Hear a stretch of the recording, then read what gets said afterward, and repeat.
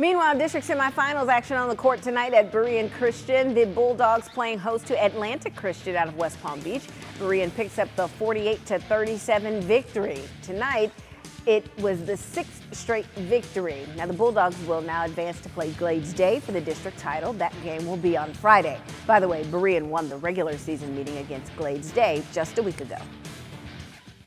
Like I told them at halftime, you guys needed this. You guys needed to go through some adversity. You guys need to be able to fight, and you guys got to know how to take something. Everybody won a championship. Everybody won a district title. You got to be one of them. You got to be willing to go out there and gut it out and get one.